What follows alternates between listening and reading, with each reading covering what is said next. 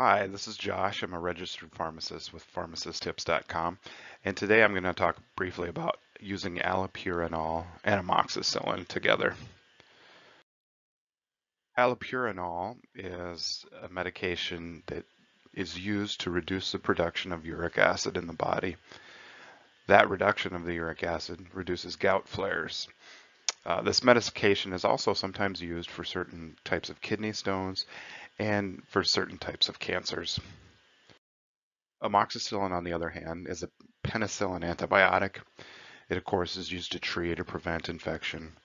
It does seem to be tolerated really well by most people. Common side effects, however, can include nausea, headache, diarrhea, and rash. It is not recommended that allopurinol and amoxicillin be used together simply because the allopurinol increases the chance of an allergic reaction, and that reaction usually seen as a rash.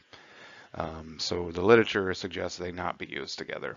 However, your prescriber may determine that that's the best antibiotic and may use them together, and you'd be monitored closely.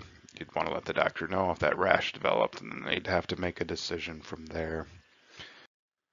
So I hope that explains why those two are not recommended used together.